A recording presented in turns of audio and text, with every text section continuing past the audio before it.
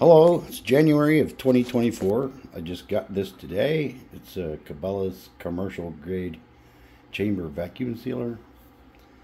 I haven't seen any other YouTube videos on this, so I thought I'd put together a little demonstration of the unit. I don't know who makes this, and it looks like Cabela's may have other versions of this in history, so I just wanted to put this one out there so people can see it. It has on the front here, it has a vacuum chamber gauge, and then it has a timer, and these are two timers. This is the vacuum timer, and this is the heating element timer. So you just adjust the time by pressing that set button, and you can move it up or down.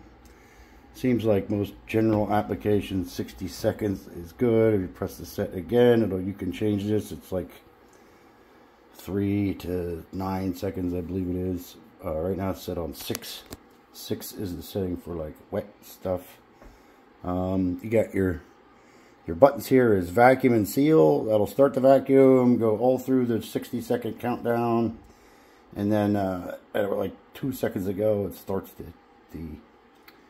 sealing process, and then when it's done it shuts off and the sealing process is complete. You can use that seal button just for like making bags.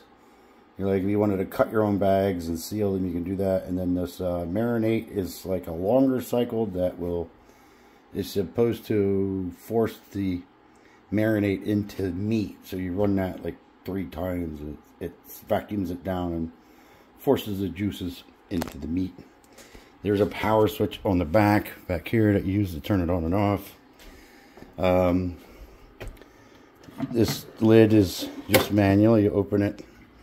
Right now I have some ground pork that was just in the freezer. It wasn't vacuum packed. I don't have a lot I can actually vacuum seal at the moment. Well, you put your bag in there.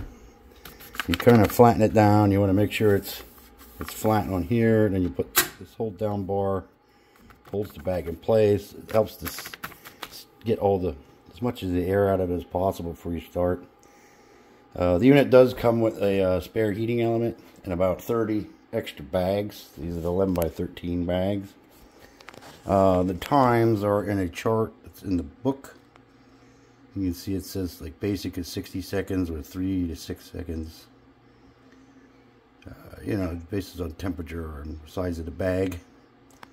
So that's pretty much it. All you have to do is just see how it works. So you just push it down a little, you let the lid go ahead and close by itself, and then you just go ahead and press the vacuum and seal button, and the process begins. You can see the timer going.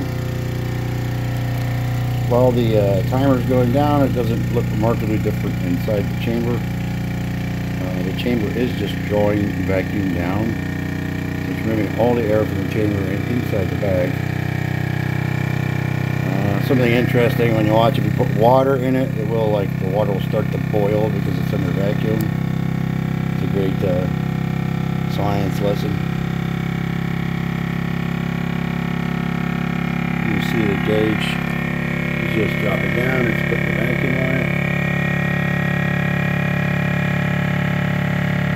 So nothing really remarkable happens inside the chamber while this is going on.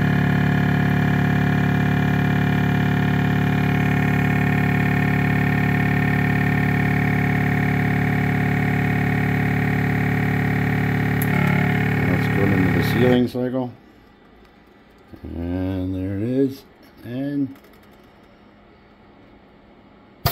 there it goes, and the vacuum sealing is complete. You can see the unit does double seal the bag. There's a double seal there, if you can see that.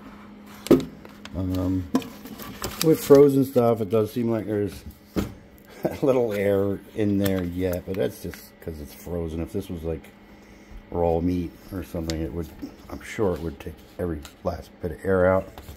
Over here I did earlier, you can see I did a bag of water, so you can like vacuum seal soups, things like that. But All in all, I'd say it works pretty good. It does say there's a duty cycle in it. You should wait about a minute in between uses. So all in all, I really like it. It works good. I think I paid $5.99 for this, and then I got a variety of bags. So compared to some of the other units that I saw, this is priced pretty good. So I would I highly recommend it. It's pretty nice. So I wouldn't be afraid to buy this. All right, thanks for watching.